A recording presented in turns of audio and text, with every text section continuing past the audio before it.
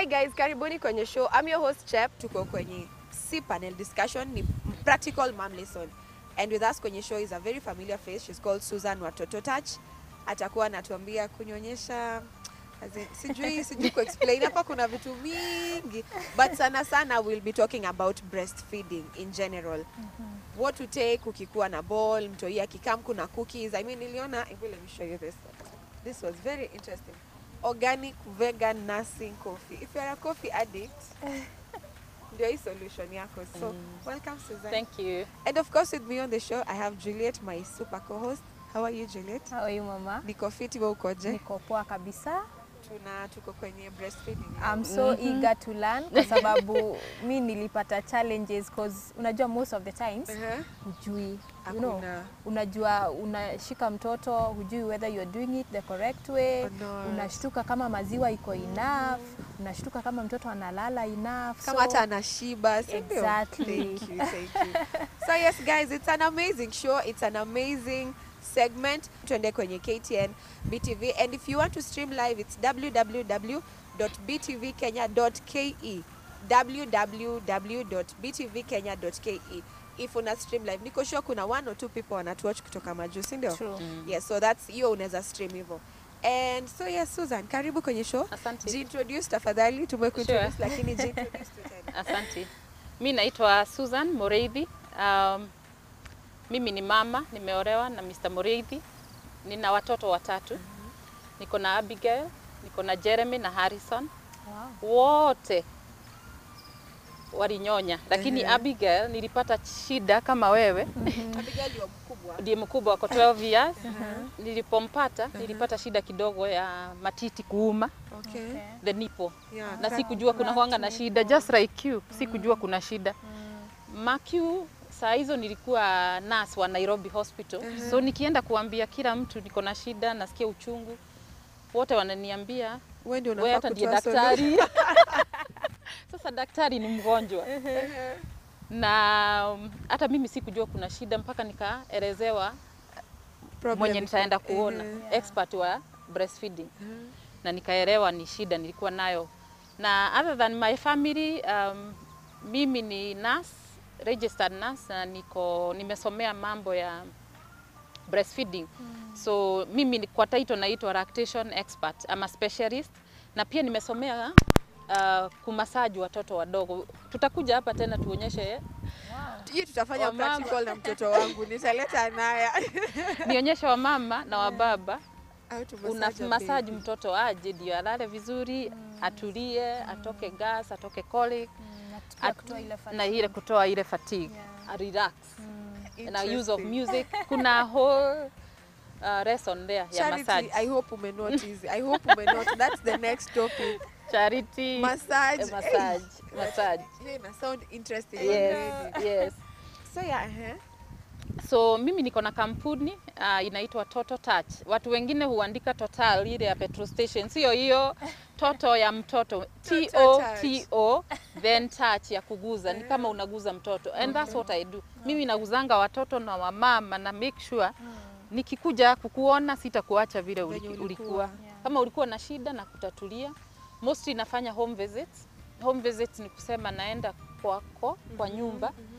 Nafanya hivyo kwa nini? Sababu ukiambia mama na hii weather, unaona venye kuko leo, mwambia kuje Gong Road, sijui wapi, atashindwa kuja. First of all, maybe ni mama fanywa cesarean. Number 2, labda hawajalala. Number 3, huyo mama bado hajatulia na yeye anataka kusotiwa mambo ya kunyonyesha or to be shown the initial breastfeeding tips. Na pia mtoto akiwa mchanga sana na hajapata immunization, tena hiyo kutravel mara mingi, kuna traffic, ama you know how Kenya can be. Unatokea traffic kwa mrango, 2 hours on the road. Ni mama anafaa kuwa nyumbani akitulia akipona. So hatutaki tena akue kwa safari saa yote. Ndio mimi naona mimi ndiye rahisi nimpate penye yako. So naendanga utanipata Karen, unipate Umoja, unipate anywhere. Hata Thika nimeenda, Nyeri nimeenda, Nyahururu nimeenda, kwetu, huko ndio kwetu. And unajua Juliet, funny thing, I figured we never appreciate such kind of moms. As in, mtu kama Susan, mtu ameamua kukuja kwako penye huko. Yes. Na hiyo ndio you ile don't time.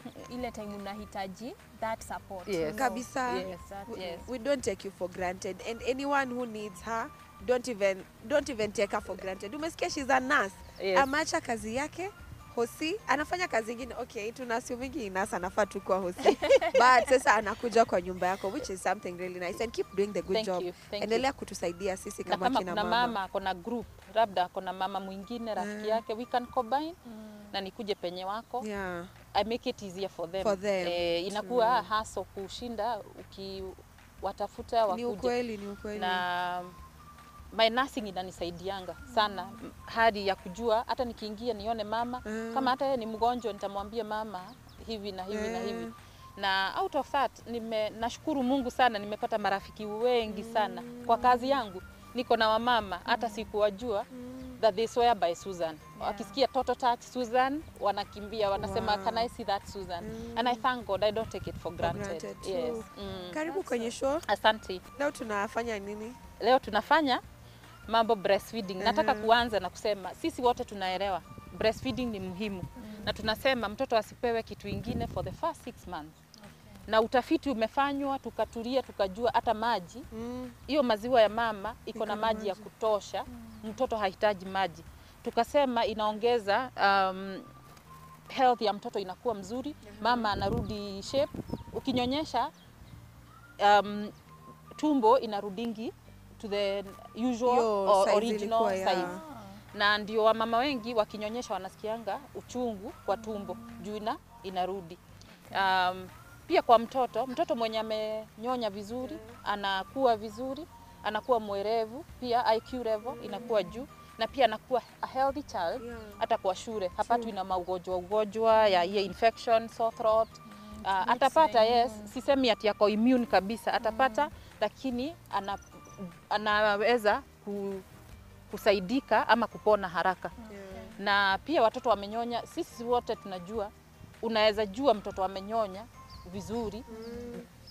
Watu wengi huona kama formula ndio inaongeza uzito wa mtoto, na hiyo imeleta changamoto kwa mama wengi. Wanaona bado nitanyonyesha, but wacha nipeane formula kidogo, but even ni wanajua breast milk on its own inatosha kwa miezi 6. Na pia tunasema mtoto anyonye miaka 2, but kutoka miezi 6 tunasema tunaleta chakula ingine, solids, introduction of solids inaitangwa complementary feeding.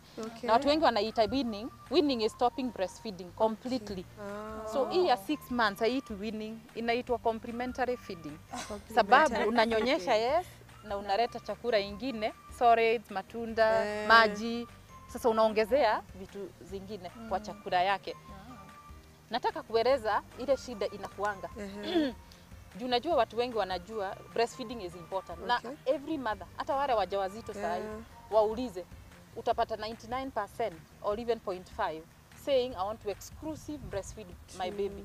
But angalia uone kuna shida utokea, na wote sio wote humalizia with exclusive breastfeeding. Kuna changamoto zinakuja pale. Hizo ndio nataka kuguzia.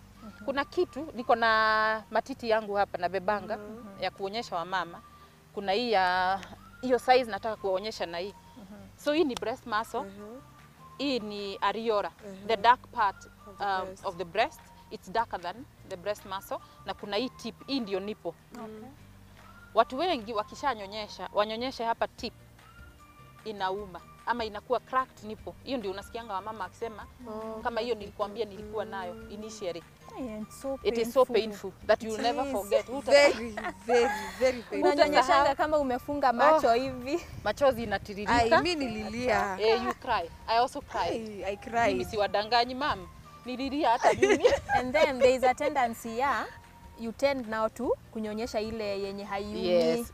Which is also na hii sasa unajua what happens? Inafura. Maziwa inajaa. Lazima tu wanyonye. Sasa kuna shida. So you have problem this side and this side. So kuna hiyo cracked nipple, kuna sone, inaanzanga na soreness ni kama kusikia kauchungu kidogo, inaenda cracked sasa ni kuna kidoda imecrack.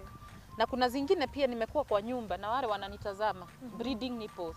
Imetoka ngozi, inatoka damu. Yes. Chungu namna gani? Na sana hapa hakuna shida. Ile shida itatokea hapa. Niyo engorgement, mastitis, na nitaongelelea. But ile itatokea hapa ni uchungu ya cracked nipples sana sana hapa na pia unasikia uchungu na hujui inatoka wapi. Ile kitu ingine nataka kuambia wamama, kama mtoto amezaliwa, matiti inaanza kuproduce milk. Kuna wamama who produce just before birth, kuna wale wana produce immediately after birth. Na kuna wale bado maziwa haijaseto, hana maziwa. Utasikia wamama wakisema nimepata mtoto, hata wengine wako hospitali. Na hapo ndio nakujia na waonyesha how to initiate breastfeeding. But let me mention this because it's very important na wamama wengi hawajui. The more you put the baby on the breast, mtoto wako newborn kwa matiti, the sooner you do it, hapo ndio breast milk inaanzaga kutoka. Because mtoto is the only ndiye ataweza kustimulate mama to start producing milk. So the more the baby delays, tuseme mtoto amelazwa, labda alikuwa hajafikisha umri, ni premature baby, labda amewekwa kwa nursery ama kwa NICU, hiyo sasa ni changamoto. Wamama wengi hawapati maziwa haraka. Wengine hawapati maziwa haraka ni cesarean moms. Wengine wanapata delay in production. Wale wamama pia upata anxiety.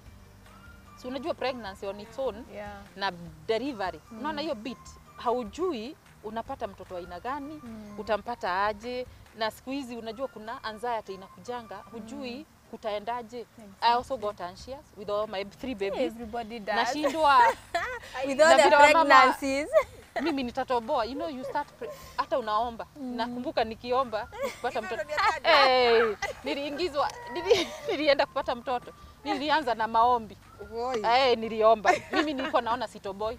Sitoki hiyo hospitali. Sababu I got a hint, yule mama alikuwa mbele yangu aliaga. How unfortunate for me to know na mimi ndiye next. Mimi niliona ni kifo.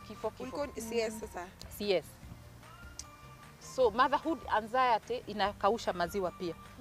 The other problem inapatanga wa mama ni maziwa sasa ikitokelezea mtoto, tuseme amenyonya vizuri, maziwa sasa imeseto, inajaa, unasikia uko hard. Sasa ukiguza hiyo matiti inaanza iko tu kama hii, but si soft kama mtu hana mtoto. But inafika pahali unapata kitu inaitwa engorgement. Engorgement, wale hawajui, ni maziwa inakuwa mingi na haitoki, ama mtoto hanyonyi ya kutosha itoke ndio ikupatie relief. Sasa hiyo engorgement, kuna mama wanapata very hard breast muscle na pia inakuwa challenge juu ikishajaa mpaka huku inakuwa shida hata kunyonyesha juu hii tip inapoteanga. Inapotea juu ya kuswell, ni kama ugonjwa sasa imeingia. Na hiyo ikifika inapeanga mama chills, unaanza kusikia kama uko na malaria. Wengine wanasikia mood hauko sawa, you're not happy. Wengine wanasikia huwezi kulala, huwezi beba hiyo uzito ya hiyo matiti. Nilikuwa na mama hangeweza kubeba uzito wa matiti yake. Paka ni massage mimi na tutoe maziwa. Hiyo flow ikianza kutoka, sasa anakuwa relief na anaweza kutembea. But ikiwa mzito sana, and especially you can't. There are other challenges. Kuna wamama upata severe infections inaitwa mastitis. The same engorgement ikizidi sasa inakuwa mastitis, na hiyo inakuwa infection that you need help from the doctor. Hiyo ni ya kupeleka hospitali, si ya kutibia nyumbani. Ile sore nipples tunatumianga kitu inaitwa lanolin cream. Ndio hii na tuko nayo kwa ofisi. Ukipata unaweka kidogo unapaka. But kabla ununue lanolin, wamama wengi nawaambia finya maziwa kidogo kwa matiti yako, paka around the nipple and the areola. Let it dry kidogo, then uvae your breast nursing bra or nursing pad, then nursing bra. Na hiyo nursing pad tunasemanga isikuwe tena wet sana juu italeta, unajua maziwa iko na sukari na iko wet. Sasa hiyo italeta stickiness and fungal infection. Kuna wamama upata pia, the next thing I was going to ni kupata shida inaitwa nipple thrush. Unapata infection inaingilia pale kwa ile cracked nipple, inaingia ndani, na wamama wengi vile wanasikianga ni wanachomwa. Si hata uchungu sasa, ni uchungu inachoma. It's like mtoto akianza tu kunyonya hivi, unasikia si uchungu, kuchomwa, unachomeka. Na sasa tunasemanga ikifika hapo si kitu ya kutibia nyumbani na madawa ndio uwe umekunywa dawa, umemeza sijui Panadol, sijui. Ni vizuri kumeza ukiwa na utaratibu wa daktari. Sababu gani tunasema hivyo? Sio dawa zote hukubalika mtoto akinyonyeshwa ama mama akinyonyesha zinakausha maziwa. Ni pia ni vizuri uulize daktari. Hivi nasikia hivi, ninaweza tumia nini? Watakuguide. Na hii ukipaka, is it safe for the baby? Yes, this is safe for the baby. Lanolin kuna hii, it's called hospital grade lanolin. Ukipaka mtoto anaweza nyonya. Na pia inasaidia wamama wale wame katika rips juu ya dehydration kama especially during pregnancy wakienda kumalizia, hii ni mzuri for rib care. Ukilala unapaka. Nataka kuonyesha kitu moja. Wamama wengi juu nilimention sana wanapatanga mtoto wao akishazaliwa hatumii maziwa mingi, but wanapata wanajari sana. Mtoto wangu anatosheka? Hiyo kwanza ni swali kila mama ananiuliza. Mtoto wangu nitajuaje anapata maziwa? Unaona hii inaonyeshana umri wa mtoto na color amount na color of the poo. Sasa hii ni newborn baby. Tuseme akishazaliwa from day 1, day 2, day 3 anapata maziwa 5 meals to about 20 meals. Hiyo 5 meals ni ile kijiko dogo. Na ako sawa. Na ako sawa. So ukipata newborn na hapa amepewa 120 meals, too much. Overfeeding. That's another problem. Hapa tunaenda 1 week, ime increase, needs about 40 to 60 meals. The color of the poo here, meconium is black. Here the next poo is greenish. So wamama unipigia wanasema, ai, pupu sasa ni ya green, sijui ni you know. Hapa inaendelea 60 meals to about 90 meals in 2 weeks, 3 weeks. Inakuwa sasa ndio hii size na inakuwa sasa mustard yellow. Ni vizuri wajue hiyo. And that is per feeding. Per feeding. Okay. Per feeding. Okay. So a newborn baby needs about 6 to 8, about 8 to 12 feeds per day. Yes. So and this is in 2 hours. So utapata mwenye amekunywa 5 meals ama 10 meals. Atalala 2 hours. Of course wakiwa very newborn they sleep more. Atapata amekunywa hiyo 5 to 10 meals or 20. The challenge is, and it's also on me and you, when you put your baby on breast like this, how much do you think they take? Nobody knows. Only God has an answer. But in estimating expertise, in those experts of breastfeeding, the baby takes what their stomach can hold, and it is important. Remember the breast milk, kuna 2 types, ndio tusisahau. Kuna formilk na kuna hid milk. Formilk ni ile inakaa maji. Ni kama hata sio maziwa. Ni kama ni maziwa but ni maji kabisa. But ukite, have you ever tasted a breast milk from your own? Sasa nawapatia changamoto muende mtest nini mnapeanga watoto wenyu. Hii kitu inaogopwa. My baby daddy inaogopwa kwanza na watu wengi sana. You It is very sweet. It has a lot of glucose. It's actually glucose water in a breast. It's meant to quench the thirst, to quench the baby's thirst. Vizuri tu kusema ukweli. Amjai? Of course inaogopwa. Hata mimi si virahisi hivyo. Si rahisi, but wamama wengi wametaste. Hata wanajua taste, wanajua ni sukari, iko tamu.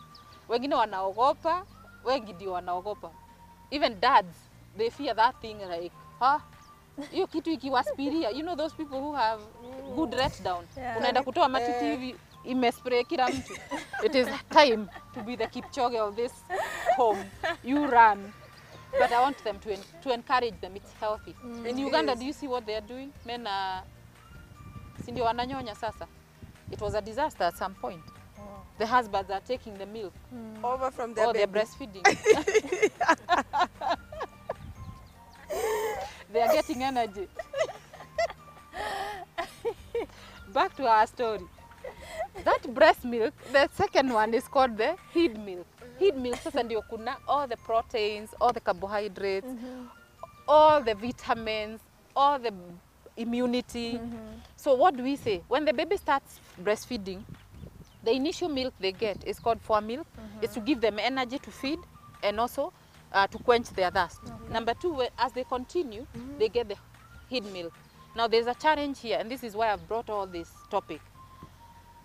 when you put your baby on one breast and quickly this other one start giving you problem, which is a good problem, you start feeling like you want to breastfeed this other side because the milk let down is worse on this side. Inapotea. So ukiweka mtoto hapa unasikia hii ndio worse, unamtoa unamleta kwa hii. You know what you've done? You've done formilk, you've come here to do another formilk. What will happen with that baby? She will have a stomach discomfort or have a green poo.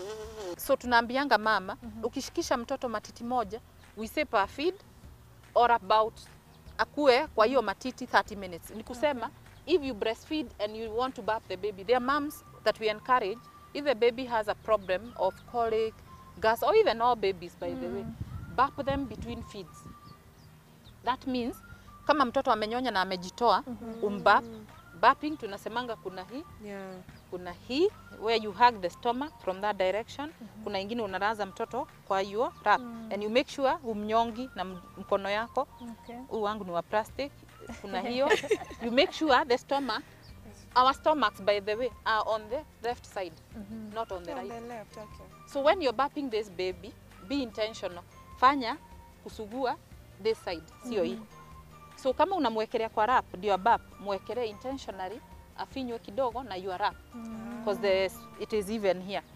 Kama unamwekelea hapa, usimwekelee hapo. Ona kifua yangu ndio inafinywa, kifua ya mtoto ndio inafinywa. If you're putting the baby here, you have two options. Hapo afinywe na matiti yako, tumbo, ama umchukue juu. The upper the better. Nilikuwa na challenge ya kubap my second daughter. Kwa sababu I think nilikuwa naeka huko juu. Because there's a space here. Because hapa kuna space, una feel comfortable. Yes. And then I assume nimemnyonyesha hii matiti, so hii imefura. So kama namwekelea hapa venye umeonyesha, kuna sitaki kufinywa hiyo matiti. So I tend to kupeleka juu kidogo. Of course kama imejaa. Sasa hakuna hiyo contact, hakuna vile tumbo yake inafinywa. Na some babies burp quick, some take time because a burp is not an instant process. It is something that the body has to produce. Zile bubbles alimeza akinyonya. akinyonya. Kuna watoto they mature quick hiyo burp. Na kuna wale inachukua muda kubuild. Na saa zile anabapa, angalia watoto wengi, they make a move. It's like they're feeling uncomfortable. And then it comes which is good. And remember, most babies don't have one burp. Kuna wengine ukiendelea they burp again. And the more burps, the better because the baby will not get colic. Let me show you a product. Wanabap alafu wanatoa maziwa mingi sana. Yes, sana like, well done. Unashangaa is it overfeed ama what happened? It could be overfeeding, but nataka uangalie kitu moja ama mom akiangalia mtoto wake angalie kitu moja. Kuna wale watoto akienda kuteuka maziwa kidogo inatoka during that process and that's it. Kuna wale watoto throughout wanatoka maziwa, maji, anatapika. So utasikia mama akisema natoanga maziwa, maji saa yote. It could be cuddled, inakaa kama imeganda. Hiyo ni disease inaitwa reflux. It's actually called gastro-reflux disease. Gastroesophageal reflux disease for newborn babies. Hiyo na colic na shida yote ya tumbo. Mama tafuta hii. Hii inaitwa colic cam. Tuko nayo kwa website yetu, kwa online shop, pia Healthy. Go to any Healthy, get it. It's called colic cam. Inatibu, inasaidia, hata sio kutibu, inasaidia mtoto akona colic, akona reflux, akona upset stomach, anything stomach. Najua wanapeangwa Infaco, Bonisan, kwa watoto wengi hizo wasifanye. But it works. People swear by this. It's natural 100%. It's homeopathic and it's from the US. Okay. Yes. Wow.